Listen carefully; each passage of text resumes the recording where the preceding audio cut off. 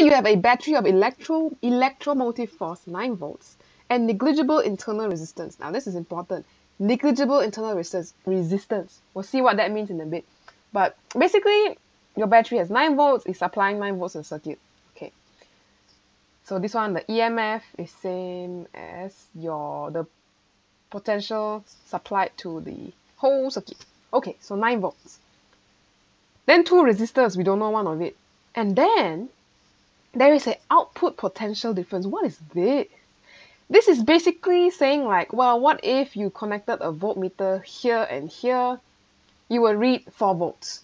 That's what it means, okay? So there's a potential drop of 4 volts. Potential or voltage drop, aka potential difference. 4 volts.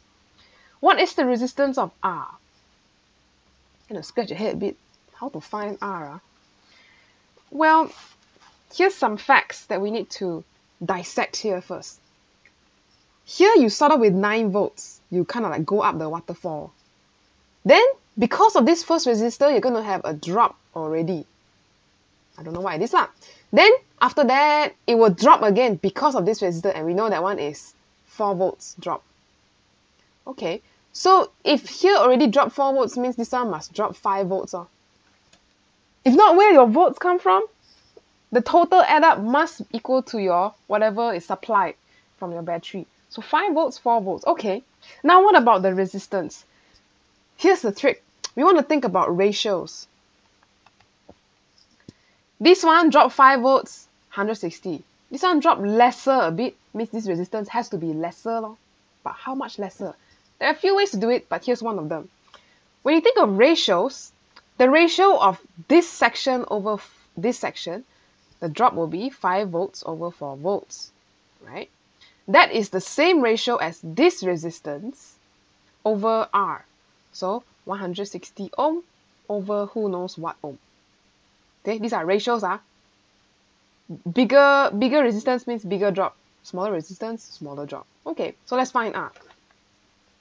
You calculate R, you should get about 128 ohms. Oh, is it this answer? There's one way to check.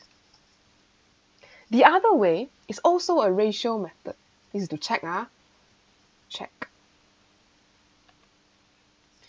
If this 4 volt out of the whole 9 volts is this ratio, okay, this is the total.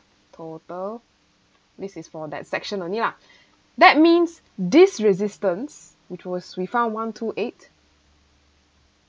should be the same ratio out of the total resistance of all the resistors. So 160 plus 128. So this is our total V. This one is our total resistance. Check and see correct or not the ratio. So I'm going to check 128 over 160 plus 128. 4 over 9, 4 over 9. Okay, correct. Okay, so the ratios can be between both sections, either from this section, this section and this section, you compare the ratio, or you compare the ratio of one section over the whole thing. Also can work. After all, they're all ratios.